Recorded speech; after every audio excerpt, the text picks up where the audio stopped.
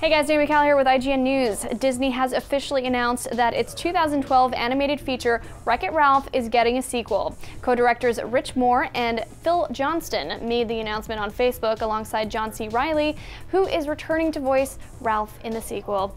Reilly teased the film's plot, saying Ralph leaves the arcade and wrecks the internet. In a previous interview with IGN, Moore discussed the possible existence of the sequel. He said he'd like to see Mario in the film and explore the world of online gaming. Wreck-It Ralph 2 will hit theaters on March 9th, 2018. For all of your movie news, keep it here on IGN.